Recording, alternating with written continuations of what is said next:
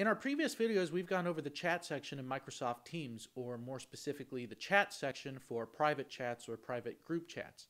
In this video, we'll still be talking about chatting, but this time it'll be chatting in a team and not chatting in a private chat. Although very similar in their structure and features, there is one key difference, and that difference is the channel conversation. Channel conversations are meant to provide some organizations to your team chat, since there's probably going to be multiple topics that you'll be discussing at the same time. Maybe there's different sales proposals that are going out and your team needs to discuss each one individually. The channel conversations help keep these topics separate. With a channel conversation, you're given the opportunity to either reply to an existing conversation or to start a new conversation. Although it's an easy concept to understand, in practice, it may take you a few times until people use it correctly. Let me show you. So here we have an existing conversation.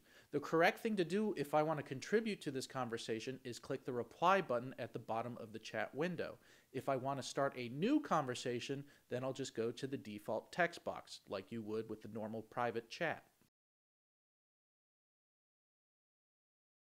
If you're brand new to Microsoft Teams and would like a little bit more help, we do offer a free basic course called Teams Essentials. You can register for it at the link below, or you can just go to protectedtrust.com.